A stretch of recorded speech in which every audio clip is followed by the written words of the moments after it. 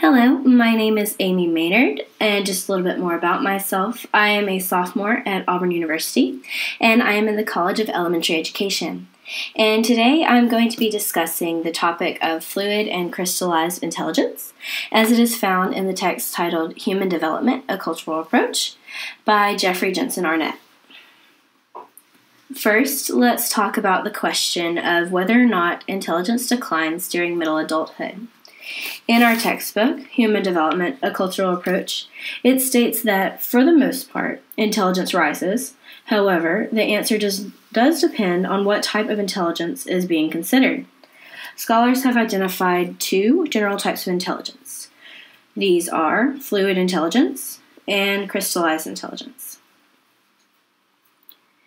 The definition of fluid intelligence, according to Chegg.com, is the general ability to think abstractly, to reason, to identify patterns, and solve problems and discern relationships. According to Study.com, the definition of crystallized intelligence is the ability to use learned knowledge and experience. This slide here shows a little bit more in-depth explanation of these two definitions. So under fluid intelligence, it says inherited ability to reason and think. It's dependent on the state of the brain and the nervous system. It's minimal dependence on school learning or acculturation.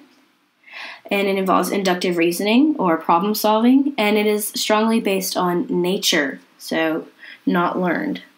And for crystallized intelligence, it says accumulated knowledge and information acquired over a lifetime, application of skills and knowledge to problem solving. It's highly education dependent. It includes verbal and general knowledge, and it's based off of nurture, or what is learned over time. So, thinking back to what was said in the textbook, Human Development, A Cultural Approach, about some intelligence rising and some declining when we are in our middle ages, the next question we are going to address is, which type of intelligence rises and which does not?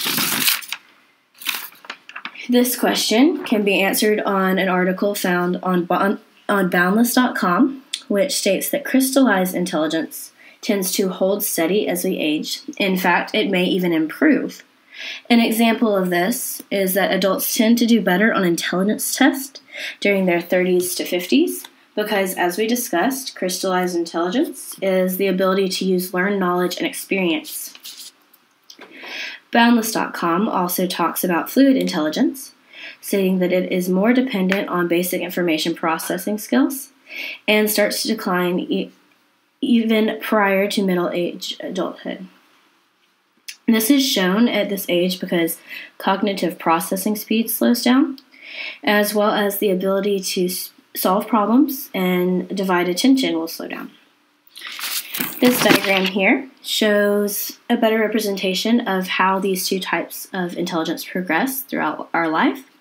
So as you can see, they pretty much progress at the same rate from infancy to early adulthood, but at that point, fluid intelligence takes a turn and starts to decrease, whereas crystallized intelligence continues to get better as we age, even into late adulthood.